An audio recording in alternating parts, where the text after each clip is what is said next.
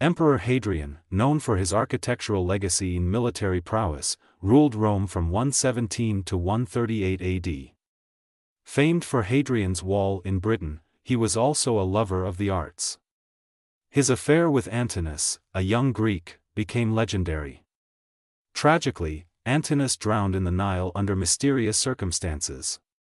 Grief-stricken, Hadrian deified him, fostering a cult that endured for centuries. Hadrian's complex rule, marked by consolidation and cultural patronage, left an indelible mark on Rome's legacy. His passion for both conquest and beauty makes Hadrian a compelling figure in the annals of Roman history.